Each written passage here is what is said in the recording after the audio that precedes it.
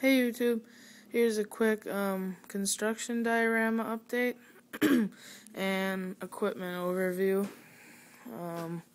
This is my dial. First, I put some 2x4s on the side. I just left these and screwed 2x4s up through here. It's nice and sturdy. It's plenty high. As you can tell, I ripped up the old dial completely.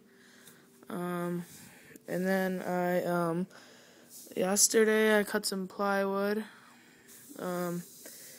painted it black for the roads, which looks really good. Over here is where I'm keeping all my dirt. It's pretty fine dirt. It's working pretty good.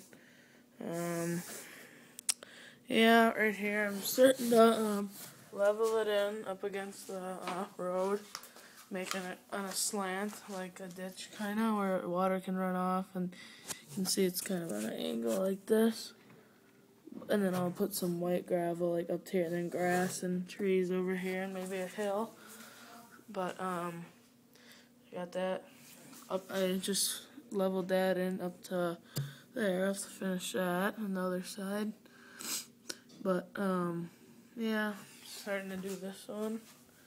But the dial is turning out really good. I really like it. The other one I didn't really like at all, but this one's pretty cool. And the last thing that's my favorite part is my drainage pond, which I dug with the Komatsu hybrid excavator. I put a bunch of little bushes around it and grass, and the pond looks cool. And then I got pipe, which I laid under the road. Looks awesome. The pond, love it. Gotta level this side in, but I'll do that another day. And then all the equipment on here is all my equipment. There's a couple pieces of equipment here that are broke, but I don't really care about them. But this is all my good equipment that I use every day. Here's my case wheel loader made by Ertl 621D. Then here's my case bulldozer, wide track 650H made by Ertl. Both good, strong pieces of equipment. And then over here, here's my Ertl New Holland skid steer. It's a L170. Then here's my first gear Matt Granite MP dump truck. Really nice.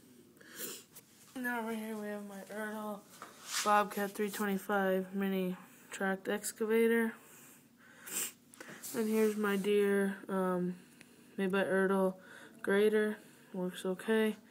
And here's my Norscot Cat 611 scraper, whatever it's called. And here's my case made by Ertl 590 Super L backhoe. Here's my Norscot dump truck 775E. And then my favorite piece of equipment is my Universal Hobbies Komatsu hybrid HB 205. Just got that. It's nice. Finally having an excavator with a bucket bigger than that. That just does not work. This is really nice.